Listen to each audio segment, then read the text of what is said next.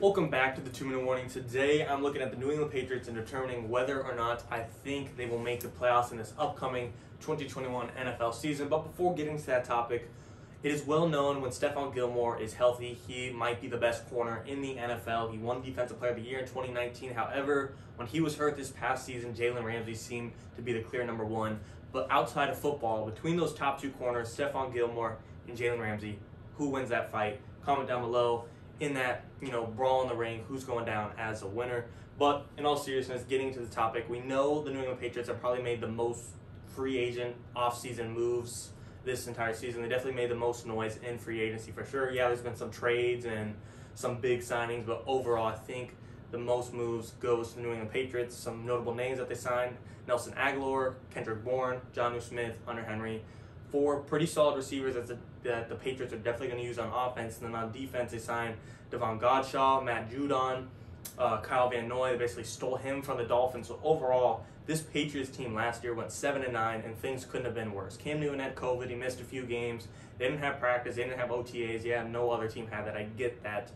But like I said, Cam had COVID, so he was out a few games. He had 0 receivers to throw to, and his number one guy, when healthy, was Julian Edelman. But even he got hurt, so he's left with Jacoby Myers and N'Keal Harris, who I think can evolve to be good players, but those are super young guys, only 2 years in the league, and you're asking them to be number one and number two receivers. He didn't really have great tight ends. The defense, New England's defense is always going to be decent because Bill Belichick is leading them, and you're going to get Matt Patricia back. He wasn't great in Detroit, but he's a hell of a coordinator with New England. And then a couple of your guys last year, Stephon Gilmore, like I said, your number one corner, he got hurt, he didn't play. Your top linebacker, Dante Hightower, he sat out, he didn't play. Patrick Chung, he sat out, he didn't play. And same with the McCourty brothers, they did not play. So overall, this Patriots team is going to get a lot better even outside of free agency because they're going to have Cam Newton back, who I know is going to be a problem. I know Cam Newton's not going to be the quarterback that other teams fear. He's not going to be MVP Cam, and I understand how this may seem very bold for them to make the playoffs because Cam is not reliable. But overall, I think now that Cam has one more year under his belt with the Patriots, he's used to the system, and now that he has receivers to throw to, he doesn't have a 6'4" go up and get it receiver, but he's got 2 6'5" go up and get it tight ends between Jonnu Smith and Hunter Henry that can do the job as well. And like I said, getting Julian Edelman back, he's a safety blanket, he's reliable hands. Nelson Aguilar, he'll be a decent deep threat. Kendrick Bourne, solid guy. And then N'Keal Harris and Jacoby Myers, who I didn't like at number one and number two receivers last year. I still don't like them at that, but I sure as hell like them when they're number four and number 5 on the depth chart. I'm going to take them there any day. So the amount of depth they have on the receiving core is solid. You did lose Joe Thuney, probably one of your best offensive linemen, definitely your best offensive guard probably in free agency to the Kansas City Chiefs. But overall, I think the Patriots, they always draft pretty well off when it comes to offensive line, and I think they'll continue to do that this year. And even then, even losing Joe Thuney, it's not like this offensive line is dog crap. So offense, it's not going to be stellar with Damian Harris and Sony Michel running the football, but the Patriots have never been known for having the best running back in the league. They have a running back that is reliable and consistent. You got James White back. They just have a complete different running back scheme.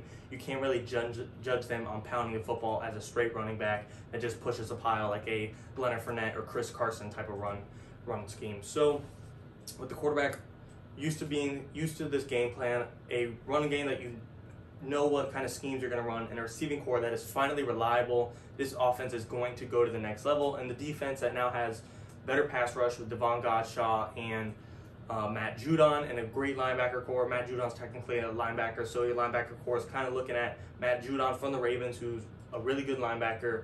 Dante Hightower, you know how successful he has been for the Patriots in the late postseason and in the Super Bowl. And then, like I said, Kyle Van Noy was almost a steal from the Dolphins. And then looking in the secondary, you signed Jalen Mills from the Philadelphia Eagles, who's not the best corner. He's not going to lock anyone down, but you're not asking to be number one because you're getting Stephon Gilmore back, and you'll have a Devin McCourty back. You did lose Patrick Chung to retirement, but the secondary is still solid when you got Stephon Gilmore leading them, and you got Devin McCourty and Jalen Mills to back them up. So overall, this Patriots team last year went 7-9 with a quarterback that was sick and wasn't used to the game plan, a receiving core that was hurt and was not there, and a defense that was hurt and sat out. And now you were getting those injuries to finally be healthy, and then you're adding more weapons. You're on offense and defense, and just being used to this system and having chemistry with the team. I think Cam Newton's going to perform better than we think.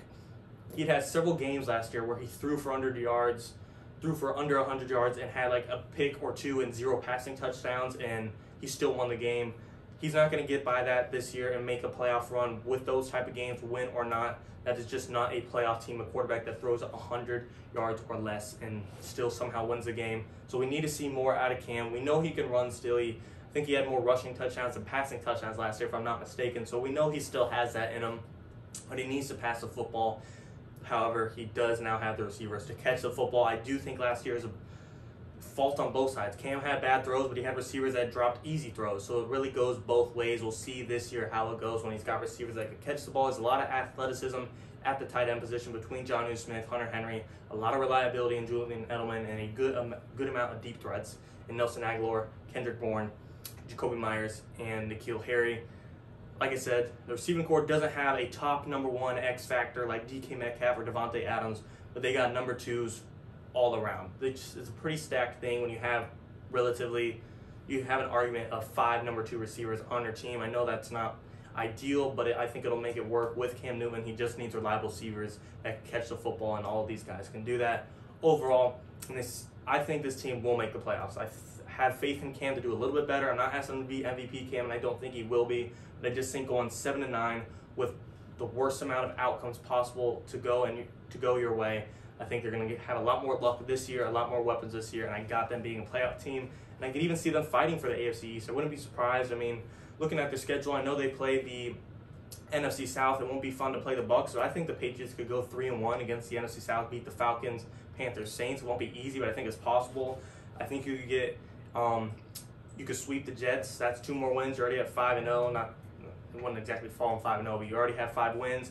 I think you could split with the Bills and the Dolphins. You're already at 7 wins. And as the season goes on, I do think this can be a 10-win team that makes the playoffs and be not the serious, dangerous threat that is Super Bowl contender, but no one wants to play Bill Belichick in the playoffs. And therefore, I think this team will make a playoff run, and they still have the number 15th overall pick in the NFL draft. Curious to see what they'll do there. They're going to go get a Devontae Smith, and now they do have an X-Factor receiver. Are they going to get a pass rusher? Are they going to get a corner? Either way, number 15 overall can be a huge electric player to take this team to the next level and guarantee them a playoff lock. But let me know what you guys think in the comments. Do you think the Patriots are going to the playoffs or not?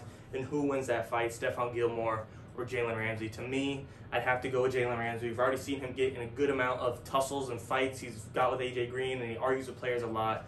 Stephon Gilmore seems like more a calm, nonchalant guy, but we will see. Thanks for watching, guys. 2-1.